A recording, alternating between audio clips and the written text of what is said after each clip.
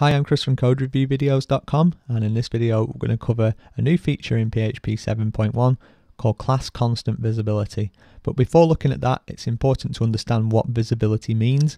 So we'll start off with an example. We're going to create a class called class A, and inside there we'll have three member variables. One's a private called X, one's protected called Y, and one's public called Z. And we won't do anything directly with that class at this stage. Instead, we'll create another class called B, which extends A, and then we'll create ourselves a public function called getVar. And what we'll try and do here is return this X.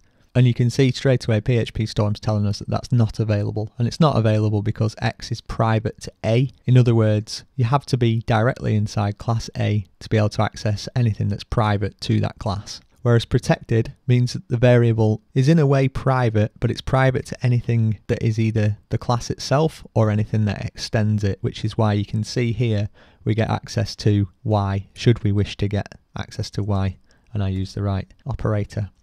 So you can see there that we could get access to Y, but we can't get access to X. In fact, the only way we could get access to X would be to create ourselves a public function in here called getX, and then return it from there. And then lastly, because Z is public, we don't even need to have ourselves a getter or a setter. We can just access it directly. So we could say, and you can see there we've got immediate access to Z, or as of PHP 5.4, you could even do syntax that looks a little bit odd because the class name's a bit funky. But again, as well, you could also get it via B as well.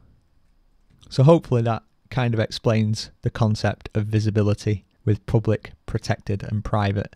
And that works for public, protected and private functions as well. That sort of thing. It works in exactly the same way as your member variables. Now what didn't work the same way was the concept of constants. So we could declare a constant, we'll just say word equals bird, something like that. And effectively that's implicitly public. Now as of PHP 7.1, you are able to put the word public in front of a constant, or private, or protected, and that's all valid syntax. Obviously this is something that's new in PHP 7.1. If you tried to do that in any other variation of PHP, that would have been an error. And it works in pretty much the same way. So we've got ourselves the constant of word, so we could do echo a word. Let's see where we get with that, and everyone knows that the word is the word. But say we wished to change that to be private, that's now an error. And likewise, we could have a protected constant, and by that it would mean that say we had a class B which extends A, then in here we could have a public function called getWord which returns the word, and the word is available because it's part of that visibility hierarchy. And so now we could either make this static to make this a little bit easier to get access to it, or again we could use that PHP 5.4 style syntax which does the same thing.